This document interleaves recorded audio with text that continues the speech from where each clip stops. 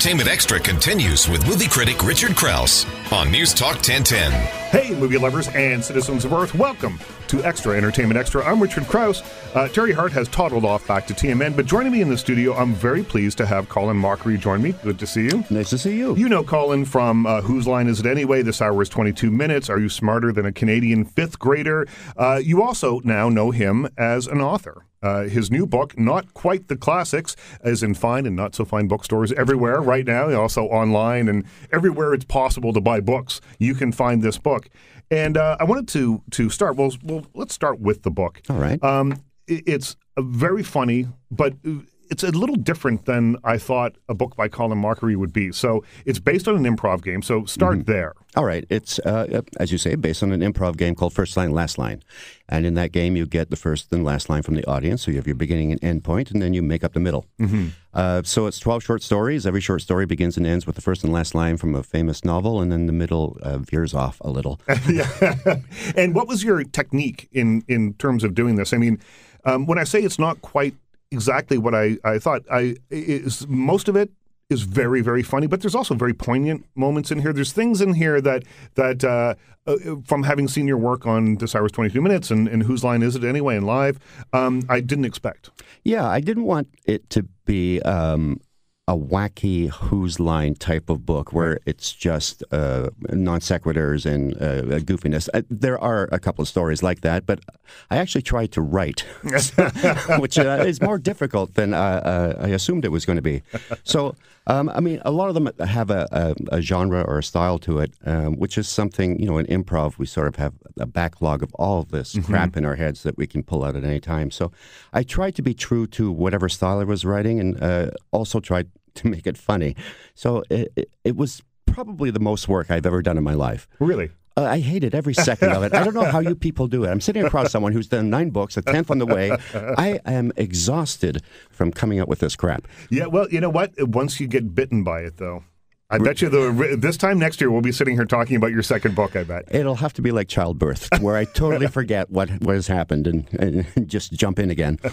One of my favorite local guys who does improv, Nug Nargang, told me once that to be adept at doing improv, to be, on top of it all, you have to really be like a pop culture sponge. You have to drink everything in. And it reminded me of that when you just said, writing within genres and stuff. So you have to familiarize yourself with all that. But do you find that to be the thing you have to, you have to be able to make a Miley Cyrus Wrecking Ball joke, even if you're not a Miley Cyrus fan. Absolutely. You got to keep your finger on the pulse because those are suggestions you get from the audience. Of course, these days you're getting a lot of Rob Ford stuff, which is hard. You have to be involved with that. You can't just hope it comes to you later. So you do have to, and I'm a big movie buff, so, my first memories are of watching movies and every genre, every actor just sort of sunk into my consciousness so I can use it at any time. I grew up in a really small town, and we were far, far away from any major city, anything.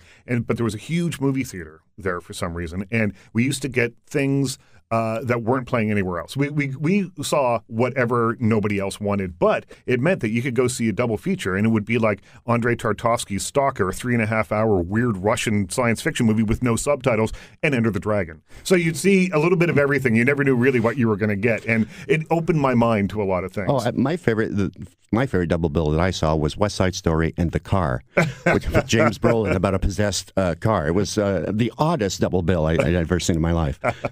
Speaking with Colin Mochrie, his new book, Not Quite the Classics, is in bookstores right now. Tell me just a little bit about writing this, because I see you as, I know that you say in interviews, and I get a sense from you that you're kind of shy, which I don't see when you're on stage, but being on stage and getting that feedback seems very important to the way that you work. When you're writing, it's a completely different thing. Totally different. On stage, you're bouncing ideas off people. You can tell from the audience right away whether it's working or not, so you can, change gears. When you're by yourself, and especially if you're writing a funny book, all I have is me. So I'm looking at, yes, it's amusing me, but is it amusing me in the right way? And I found I just had to forget that and just write what I thought was funny and hope that there's enough of an audience out there to buy this. Right. Now, what kind of things make you laugh? I think of sitting in the back of comedy clubs with comedians, and comedians don't really laugh at other comedians. They'll say, that was very funny. Yeah. And they kind of see the math in it sometimes. You know what I mean? Exactly. Yeah. And so tell me, what makes you laugh? It's so sad. I love when people hurt themselves. I was a big slapstick fan. You know, I loved Abbott and Costello and Laurel and Hardy. I loved the road movies, Dick Van Dyke, Jack Benny. Anyone who made me laugh, I would sort of steal from them and try to use it in my work. But slapstick has always been, it's sort of gone away now. The Farrelly brothers still, I think, every now and again come up with something like that. It's hard to come up with good slapstick. Slapstick will surprise you. And, of course, I love witty stuff, too. You know, Noel Coward and Oliver Wilde. No, yeah, exactly.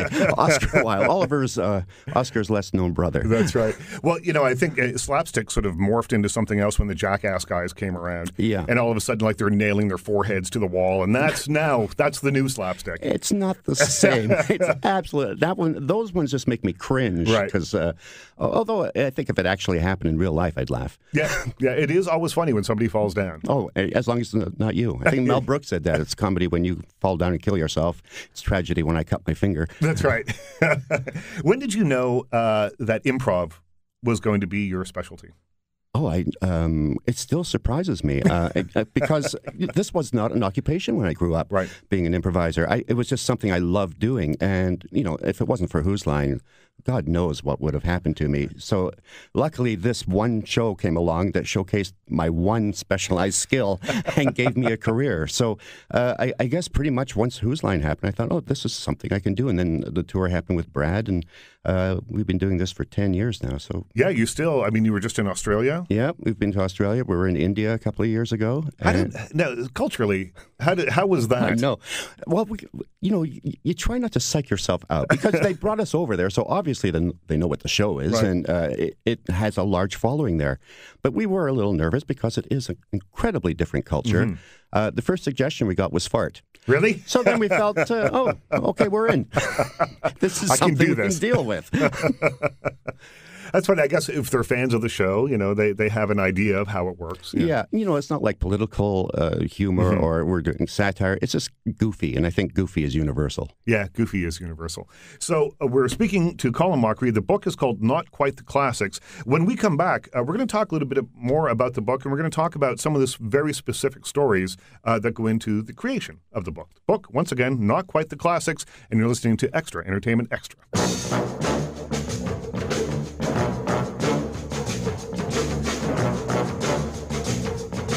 It's Extra Entertainment from Entertainment Extra with Richard Crouse on In-Depth Radio, News Talk 1010. Hey, movie lovers and citizens of Earth. Welcome back to Extra Entertainment Extra. I'm Richard Crouse. Joining me in studio, we have Colin Mochrie of Whose Line Is It Anyway?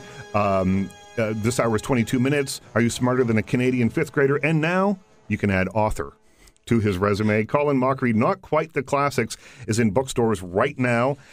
Also, I wanted to talk about art as well, which is a show that you did at the Canadian Stage a little while ago. Tell me a little bit about, because I know that you had done some straight acting. I guess is that condescending? I hope it isn't. No, I hope it isn't. It's real acting, I call it.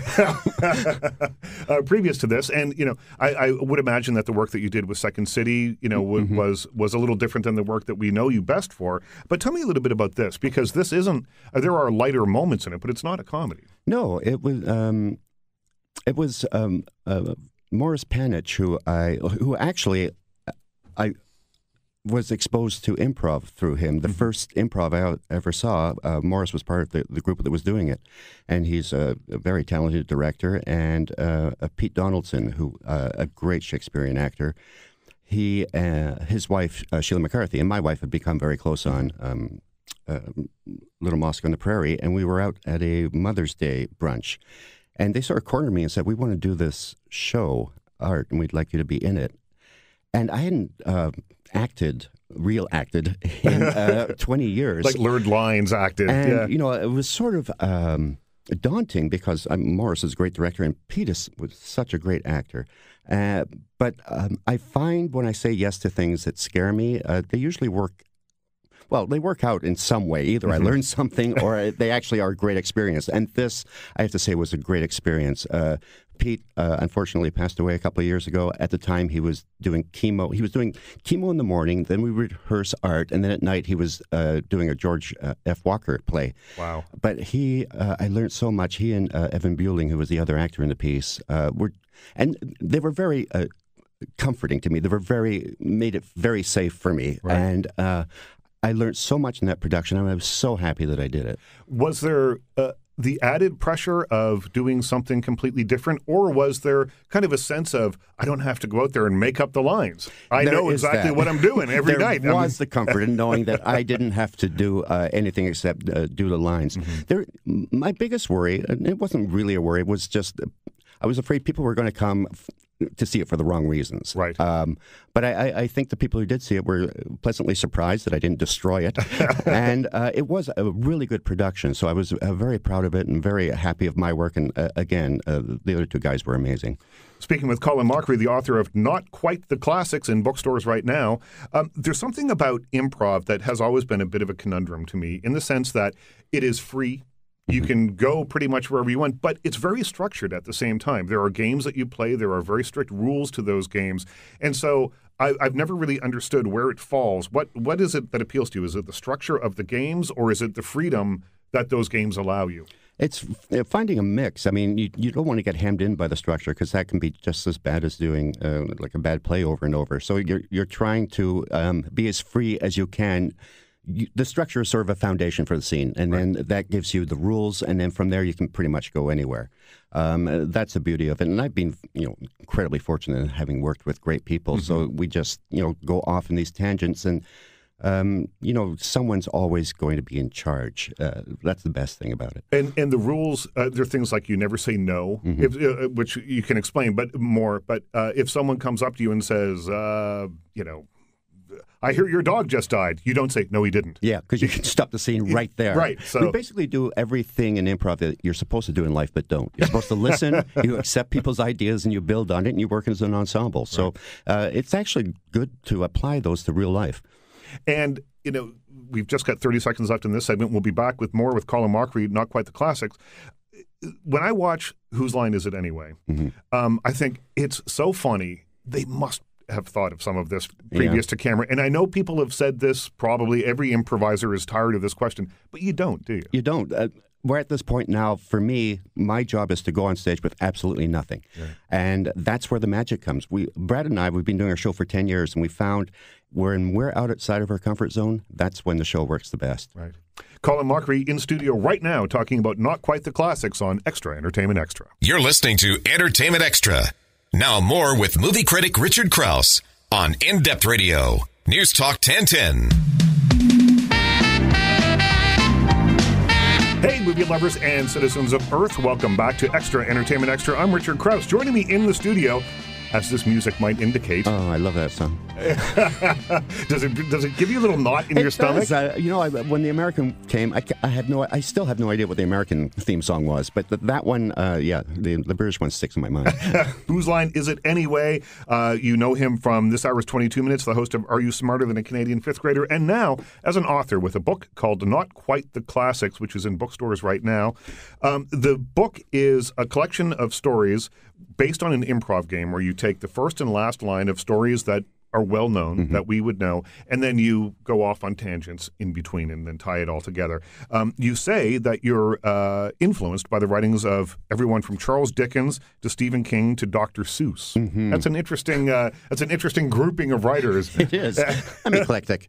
Well, Dr. Seuss was the first book I remember reading, and I was a voracious reader when I was younger. It was the first book I read my son, so I had to sort of include that in the collection. And, Charles Dickens through school, Stephen King, especially when you travel a lot, it's a great travel book. Yeah, because you are on the road. We've been trying to get you in the studio here for about 3 weeks. And I'm sorry, Colin's in Australia. I'm sorry, he's away. You're away a lot. Yeah, it's good because I'm working, so it's nice. I have a freelancer's rule, the ATM rule, which is always take the money. So exactly. As long as there's no clowns or nudity involved, I will take the money. Oh, I don't have that rule. I should put that in. So the book, what are your favorite pieces in the book? Well, there's a couple. I like the Sherlock Holmes one just because I thought that was going to be the most difficult one to write, and it was actually it flowed the easiest for me, and I think I captured the stuff. This is where I get really Canadian, where I have to talk nice about myself. And I like the one on Frankenstein about the unlikely friendship between a man and his chicken, because I thought I did the chicken character very well. It's very touching, I find. Or I found anyway. I hope people can be touched by a chicken. Touched by a chicken. On Fox. The book has been well received. You have some great quotes here. What did you think would happen? I was telling you just before we went to air, when my first book came out, I'd always wanted to write a book, and they sent over a box of like 25 or 20 copies or whatever, and I sat and stared at that box for a very long time, because once you open the box for that first time, it's over. Yeah. And then the dream is over. What do you hope for this book? I hope that people buy it, basically, and I hope they get a couple of laughs out of it.